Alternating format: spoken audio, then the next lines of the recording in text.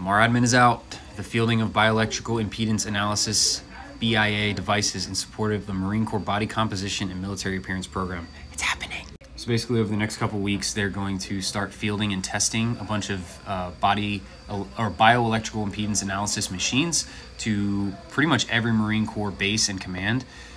And starting January 1st, commanders will not formally assign Marines to BCP, the Body Composition Program, or separate Marines for BCP failure unless their body fat is validated by a unit representative using either DEXA or BIA, the bioelectrical impedance analysis devices. So basically, Marines will continue to do their semi-annual weigh-ins. If they don't make weight, then they will be taped.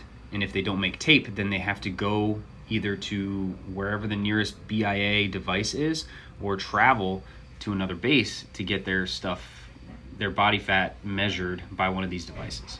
So many people think this is a step in the right direction to having a more accurate analysis of body fat percentage than the taping method. But what are your thoughts? Is it going to be a logistical nightmare? Is it going to allow more Marines, more quality Marines to stay in? Is it going to make more Marines leave the service due to not meeting certain body fat requirements?